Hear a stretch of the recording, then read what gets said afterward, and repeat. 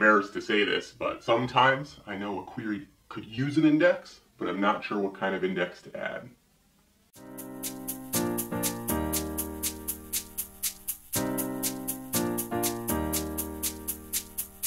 What's up, everyone? I don't know who that guy was, but I could definitely relate to him, right? Especially when I was starting out with SQL Server. I knew I could add an index to improve performance to one of my queries, but I wasn't always sure what kind of index to add. So today, I want to talk about the two most common types of indexes, clustered and non-clustered row store indexes, and kind of go over examples of what are the differences between them and when they should be used. So to start out, right, every table of data in SQL Server has some kind of natural order in it. That natural order could just be random, in which case our table is what's called a heap, right? If there is no defined order on that table, the data just kind of gets inserted and stored in whatever random order it, manages to get in there. And while there are some special instances where storing data in that kind of fashion can help performance, usually it's not very helpful, right? Because SQL Server is constantly looking up very specific data and it can't find that in an unsorted heap. So if we don't want to store data just in any haphazard random order in a heap, the way we define an order for how our data is stored is by using a clustered index. The clustered index itself is defining what order the data in our table is stored in. Each table can only have one clustered index because you can't store the data in a database table in more than one order, right? It can't exist in two different states at the same time unless you create a copy of all that data. But when we add a clustered index, it defines the order that our data is stored in, making it, one, really easy and fast for SQL Server to find the data it needs because data is sorted and computers are really great at finding pieces of information out of sorted data. And secondly, that data, since it's already sorted, if our queries are returning that data in that same sorted order that is defined in our clustered index, makes things a lot easier for SQL too, since it doesn't have to do any additional ordering operations. Now, a lot of people put clustered indexes on their primary keys, right? So primary key is what defines a unique record in your table, and by default, if you use the SSMS GUI, it'll add a clustered index onto your primary key.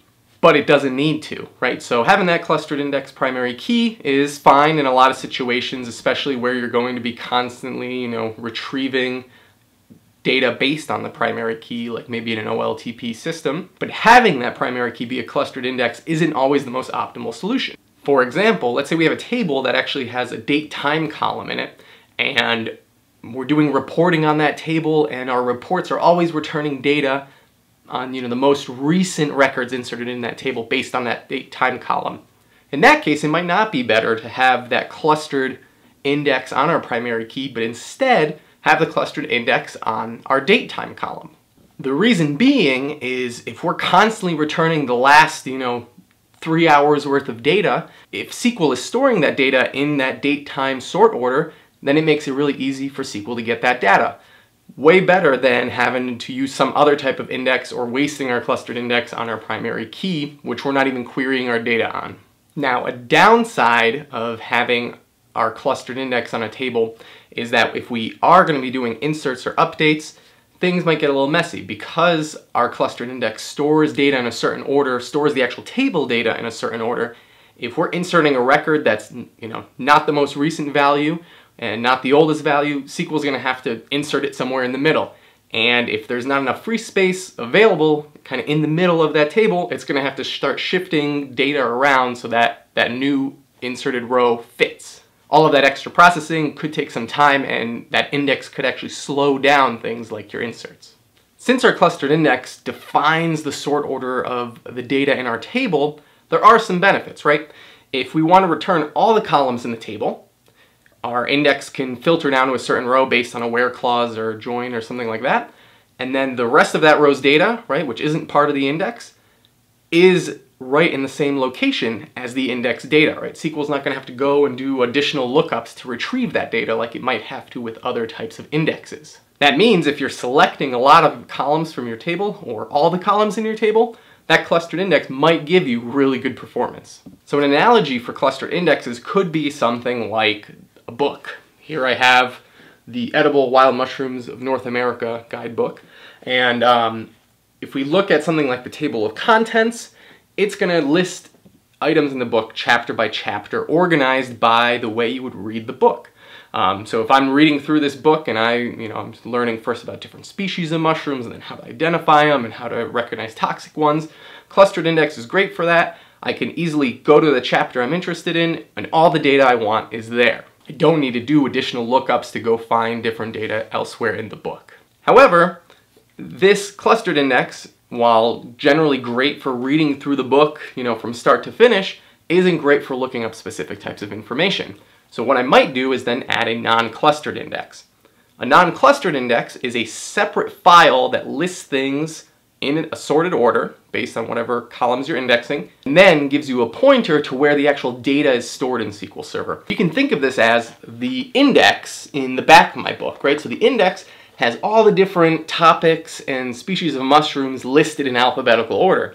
So while if I want to find chanterelle mushrooms by reading through the book start to finish, it's going to be hard to find them. I don't even know where it is because the book isn't organized in order of mushrooms. However, if I go to my index, I could find chanterelle mushrooms, and I know they're on page 126, so then I can go flip to page 126 and find my chanterelle mushrooms. That's basically how a non-clustered index works. We have our index, like in the back of the book, which has data on our index columns in sorted order, and then to find out the additional information that goes along with that row of data, we actually have to go to the data page in the database that contains that information. So the index just contains the sorted index column data, and then a pointer to where to actually go find the remainder of that data on disk. So non-clustered indexes are great because they also improve performance, and unlike a clustered index where we can only have one of them on our table, we can have essentially unlimited non-clustered indexes. I think the limit 999, but you should never even approach having that many non-clustered indexes on your table. And the reason for that is these non-clustered indexes have some overhead. Since SQL is building an index of the alphabetical, values, the sorted values that are listed in our non-clustered index columns, that's extra data, that's duplicate data that SQL's creating. So if we have our mushroom, list of mushroom names as our index column, SQL's actually going to copy all the unique mushroom name values into a separate file where it can store them sorted, and then those mushroom names point to where the rest of the row information is in the database.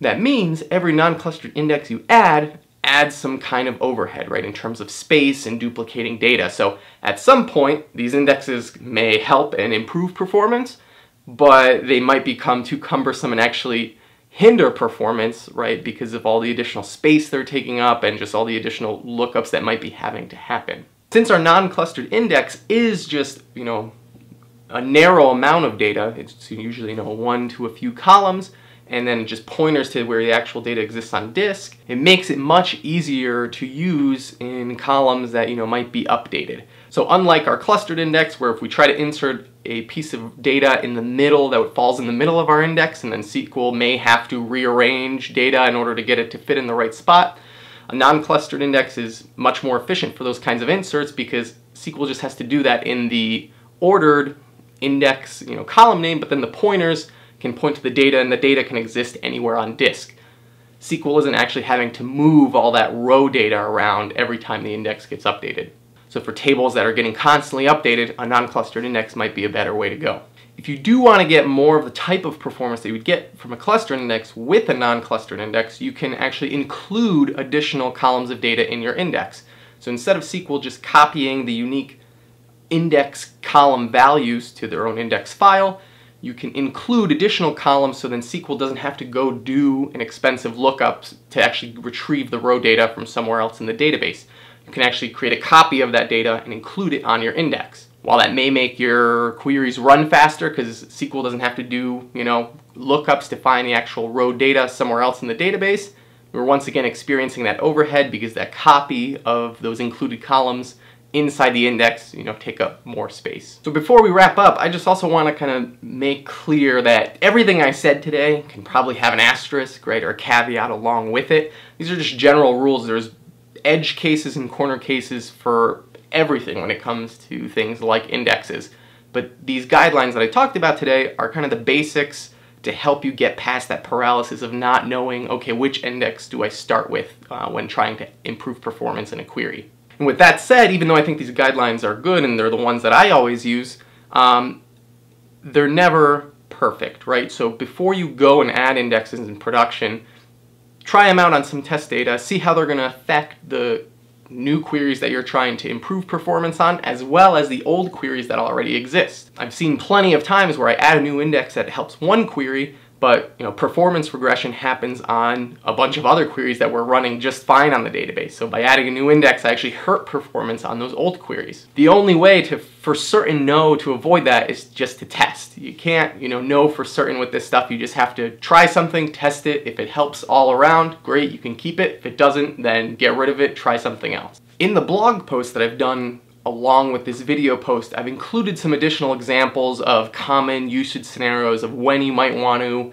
use a certain type of index for a certain type of table data or structure that might exist in your database. I've linked to that blog post below, so if you want to go through those examples for yourself and kind of test your knowledge on when you should use a certain type of index, go ahead and try those out. So thanks for watching today. I hope this was a good overview of clustered and non-clustered indexes, so that you can kind of make a better informed decision when trying to add new indexes to a table to improve SQL query performance. If you have any questions, please leave them in the comments below. And if you haven't already, please like and subscribe, and I'll see you next time. Thanks.